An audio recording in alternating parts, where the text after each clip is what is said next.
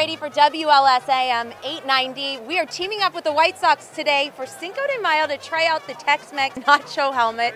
It's a must-have here at the ballpark, so follow me. This is Rachel versus Food, and it starts right now.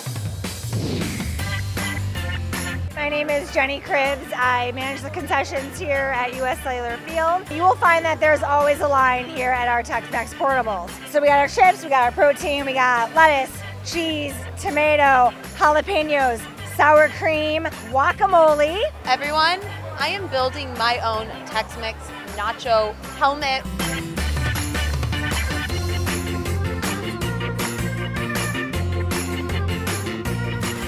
Do I need just one? Are you going to be able to eat that whole thing? I mean, we'll find out. Usually they share. That's why I always put two forks together. I got a little aggressive, didn't I?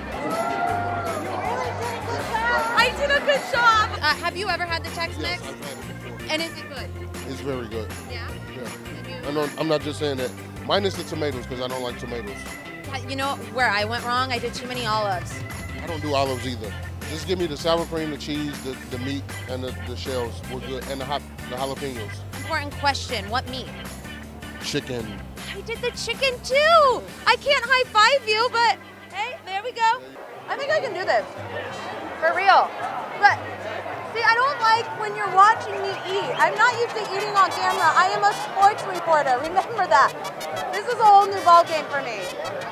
Oh, that was so corny. Let me see your empty helmet. I have to finish this whole bowl. Do you think I can do it? He's saying no. He's like, walk away, back it up, lady.